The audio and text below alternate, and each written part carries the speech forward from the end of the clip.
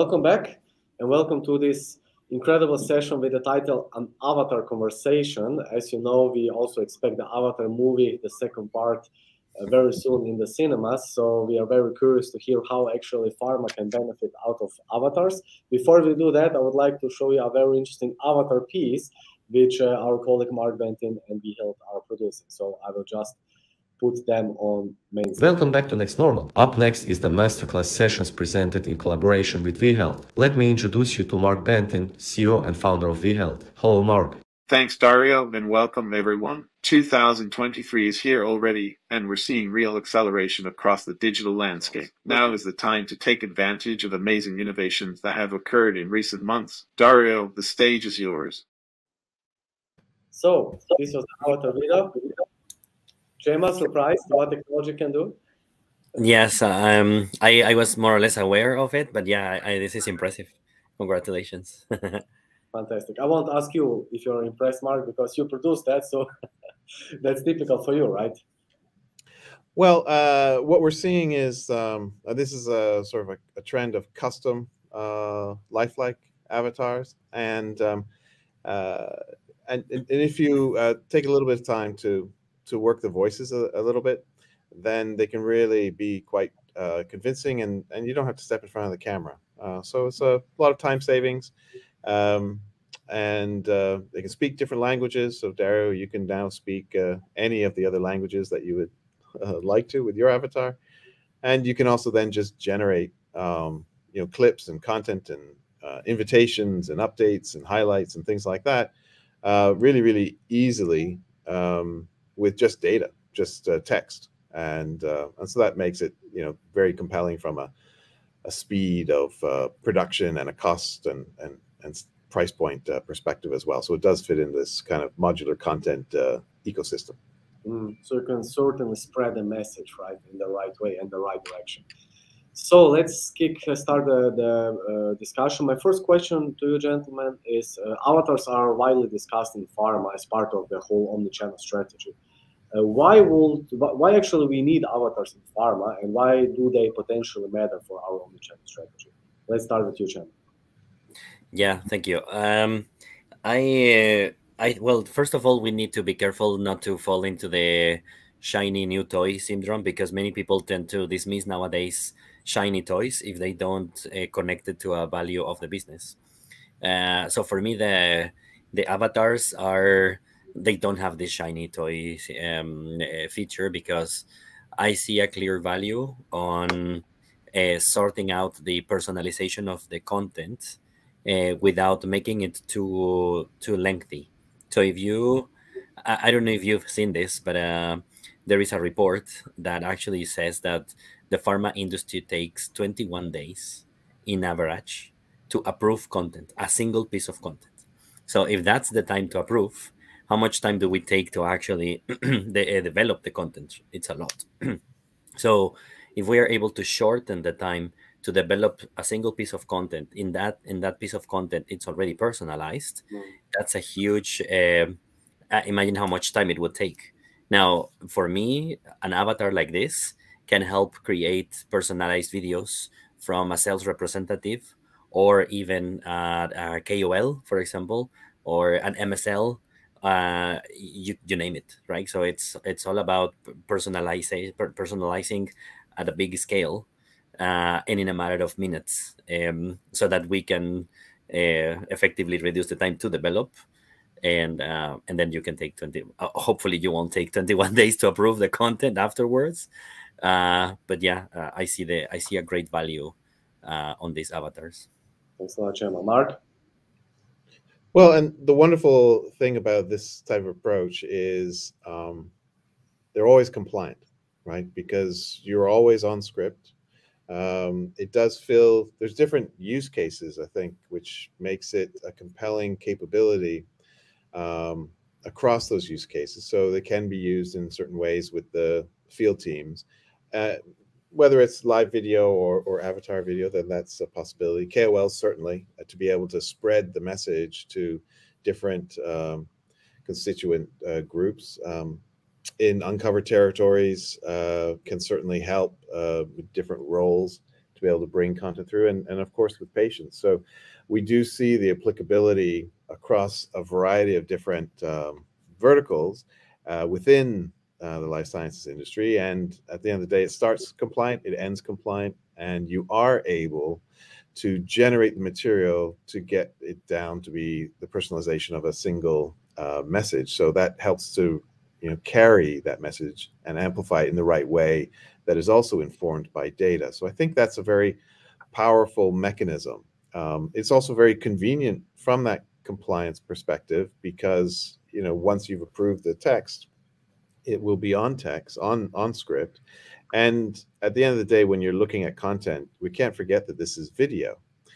We're not necessarily needing to read a document. We're receiving a short clip. So it might be a summarization of some content from a congress, but it's very convenient to then, as a physician, to consume this content and to then go deeper to find out more materials and to attend a webinar or what have you. So I think it serves that purpose as well, to really make it easy to deliver high quality messaging to different personas across the various use cases. Thanks a lot, Mark. Next question, which certainly is again related to medical affairs, is: do you also see critical and good use cases for medical affairs as a part of this omnichannel strategy to incorporate also the avatars there, or not? We can start with you, Mark. Well, I think that's probably one of the maybe the best uses of this kind of capability, because it's really difficult to get key opinion leaders' time, a leading expert's time, and to be able to capture the information that's necessary, that then they can also approve that material later on, but not necessarily need to step in front of the camera again and have that coordination difficulty. It means just a lot easier role for those individuals to be part of it, as well as to get their message out to physicians in other languages that maybe might understand the content that much better, other languages that they may not speak. So I think that medical side allows very relevant content to be delivered in the maximum way possible to different audience groups. And I definitely think that is a clear use case. And at the end of the day, you're not necessarily dealing with thousands of field team members. You're really dealing with a certain small number of key opinion leaders who would be part of this session, who are used to having their material recorded anyway. And this is just a supplement to that. Thanks a lot. Emma? Yeah, I agree. I think that on the one side, to, for example, support a KOL in delivering a speech in a language where the customers are not, where customers have difficulties understanding in English, for example, right? So if you have a KOL that is giving a lecture in English, and then someone in one of those countries, in one of your big markets, prefers to listen to the person in the local language, you avoid the having the letters and the subtitles in the video, right? By actually having the same person speaking in a different language. That is a huge advantage. But on the other side, and also that's a positive experience for your customers, right? But also on the other side, if you think about sometimes the MSLs in some countries, they are not allowed to actually do a proactive approach to the doctors. It's a more reactive. So when that happens, when the doctor requests a visit from the MSL, the MSL has to prepare content and to be able to answer the questions from the doctor already from a from something that was requested before in advance. So if the AI could be able to support that job of the MSL in personalizing some of that content ahead of the visit or after the visit, then that also allows the MSL to become also a sort of medical orchestrator or scientific orchestrator. I don't want to come up with that buzzword, but yeah, this is, I see that in a medical strategy, the role of an avatar to deliver science messages in a personalized way and for reactive engagements, that could be that's going to have a huge potential. Thank you, Chema.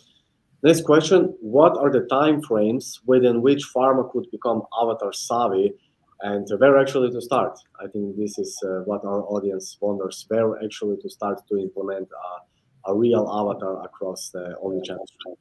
Mark? Well, I think the focus on custom sort of lifelike avatars that look like real people, that are somebody that like a KOL or an MSL or a field rep or a training person.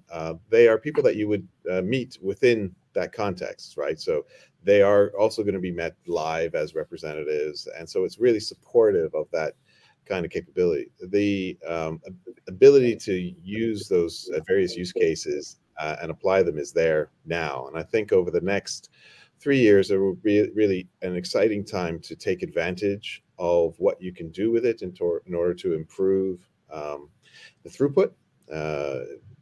Video interactions are significantly more interesting for many physicians. And so if we're able to lever that and improve the customer experience, then I think now is the time to be able to do that. And there's a lot of scale that's already built in because it is built on top of the existing infrastructure. So the reps, the MSLs, they don't use any new tools really. They still send emails at the end of the day. It's just the content of the email has changed significantly. So now is a good time to embark on it, identify a use case or two. And I think the challenge with a shiny penny that this is something new and interesting, but there's that initial excitement, but then there is sort of this lack of understanding about how to get it. And we think the right approach is to start with those initial steps of where it's well controlled, either corporate communications or around a KOL, then move to a slightly wider team, MSLs, then move to representatives. So that way you have the biggest breadth and you can use that content to learn from the physician reaction at each step of the way. And I think that's maybe something that Chema has some opinion on. Yes. Yeah, I let me start by giving you some personal examples on the private and the private life, and also on the professional life. On the private life, I actually have an app that can actually make you sing a song, or they can put your face in your superhero, and then you move. So they make your facial expressions to match the ones of your superhero, or to match that to make look like you're singing.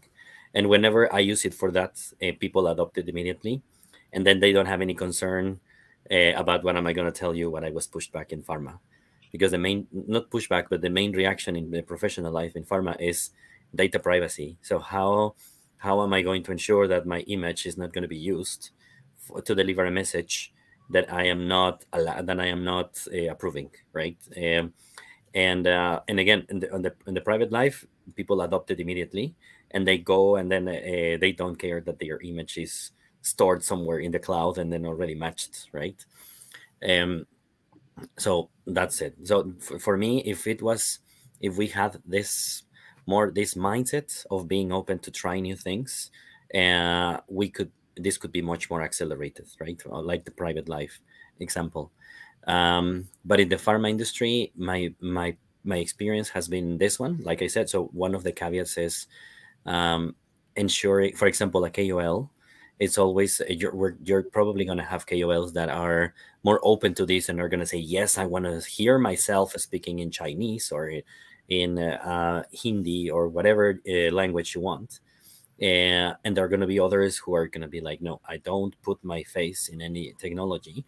So there's going to be some heavy lifting, which is probably going to be helped later on by the generations shift. Because one of the things that I've been studying recently, it's about Generation Z. And it turns out that Generation Z, it's less, they're a little bit less worried about the usage of their data, because they understand that it's something that they need to give as exchange to be able to have those memorable experience they're looking for. So as the KOLs shift that shift. Sorry, as this new generation enters and it becomes KOLs, we're probably going to be a shift towards a higher adoption. And then the last one is we need to look at how the regulations in the industry come right, because if the industry starts using this type of tools, we are a highly regulated industry, so we just need to make sure that we are compliant with the GDPR rules and regulations, so that we don't make something that it's going to prevent the pharma industry from doing this whatsoever completely, right? So all in all, it's probably going to be, I mean, I'm a little bit pessimistic, but I think it's going to be slow. Yes, not as fast as I would like to. Thanks a lot. Mark, what about compliance and avatars? I mean, how pharma compliance is reacting in this approach of communication? Yeah, well, I think if you look at the wider question of video, whether it's live recorded video or AI-generated video, there's always that question to ensure, well, we need to make sure that the compliance is there. And the good thing about anything that's avatar generated is it's usually reliant on a pre-approved script, whether it's on the patient side, whether it's a short clip, as you mentioned, from an MSL that needs to respond to something, but is doing that from a basis of approved material. So that's the starting point. And that makes it actually quite straightforward from a compliance perspective. At least that's been our experience so far, because we've made sure that on any kind of video, they're fully compliant, whether it's been live generated or avatar. We've even incorporated specific AI that is in use on live video, so it actually double checks to make sure that what is said is actually on script, so that way you don't have errors in the system happening when you have the ability to control it. So I think from a compliance side, that's not so much where the risk is, as long as one maintains that type of approach. It's really important to make sure that it's part and parcel of this omni-channel effort. So if it is a field team that is involved and this is their digital twin that is communicating certain information to different physicians that they may also see, then make sure that that's part of the training, that they understand how that's being used and that that's seen as a positive, as opposed to something that might be perceived as a negative. So I think there's a lot of those kinds of elements that we can do that are more soft touches to improve overall adoption, and really take advantage of those three things that are critical that the avatars enable in video. Number one, video is great from getting, as we mentioned up front, the message through, but it can now be hyper-personalized to a single individual, and it can address different global issues and language. So that's pretty compelling, a reason to take another look at, invest a little bit of time and energy in order to try and make some use of it in a constructive manner. Thank you, Mark. Chema? Yes, I think that one of the things that we need to make sure is that the people understand, the people that are more on the supporting functions, like legal and regulatory, are aware of these advantages, because again, whenever it's a change management process, right? So it's a change of mindset, because what they're trying to do is probably obviously take care of the company so that we don't make a big risk, right? So if we are able to ensure that this is a let's say that we can that nobody's going to be able to tamper with the system or tweak it, or and that it's all in a controlled environment, then I think we're going to be successful in bringing them on board. But again, it's the same case as with the KOLs, right? So like I was saying before, the KOL could be open to do it or not. It's going to be probably the same with our regulatory and legal counterparts, because some of them are probably going to be open and say, yeah, I see that you're controlling it, and they're probably going to be more open to discuss that. But others are probably going to be more risk avoiders. So it's about showing on the one hand, showing the value for the business, to that actually hyper personalizing the experience can help us achieve the business objectives, and on the other side, make sure that those that execution is always compliant with those controls that Mark was mentioning. So as long as we are able to prove them, then I think we will be able to convince them. But I think I don't think it's an easy discussion. It's something we're gonna have to face at some point. Last question: where to start when we want to implement such avatar strategy? Mark? Well, there's nothing like like anything. The proof of the pudding is in its eating, right? So you need to actually embark, and this is an area that is moving very quickly, as any of these more visual development areas are. So the core technologies are moving quickly. It's important to kind of give it a try in certain situations, certain scenarios that make sense, whether they be, either with a KOL or with something on the patient side, or maybe some internal communication or training, and get that experience, because that actually is probably the best way to identify what the end users feel about the overall experience, and also any other issues that might be prevalent along the way. Thanks a lot. Chema? Yeah, it's about, I'm going to use the analogy of learning to ride a bicycle, right? So when you learn this, you didn't do it by having the bicycle next to you without moving and just standing next to it, right? So you jump into it, and then you made some mistakes, and then you learned, and then you kept going. It's the same with this. You need to start with a small try, and maybe it's not going to be perfect. I can tell you in myself, I have already tried to do my my avatar, or my digital twin, as you want to call it, but it's still it's an improvement process all the time. So if you want to start, I would say don't do a big project where you're going to try to engage a lot of people with your avatar, because you have the risk of not delivering and actually providing a bad experience to your customers, but rather focus on a small group of customers that you can actually, that have actually a need of personalization of content. Like, for example, like the example I gave you, maybe you have a group of doctors who you cannot visit them, but are potential, but they're too expensive to reach on a monthly basis. So maybe whenever they call out to you, then maybe you can actually have a self, I don't want to say self-detailing, but like a self-education tool where you can actually provide them these hyper messages, hyper personalized messages, and then you learn what they're searching for. You learn if the experience is positive, and then you build on that towards other cases, right? So that would be my starting point. Thanks a lot. Maybe to learn how to drive a bicycle, it's easier to learn it on an electric one, right? So yes. Okay, so Chema, Mark, was a great discussion. We are moving forward to the networking break. So the break will be 19 minutes, and seeing you all back at 3:45 Central Europe time. Thanks a lot again, and looking forward to the next one. Thank you. Cheers. Bye-bye. Bye.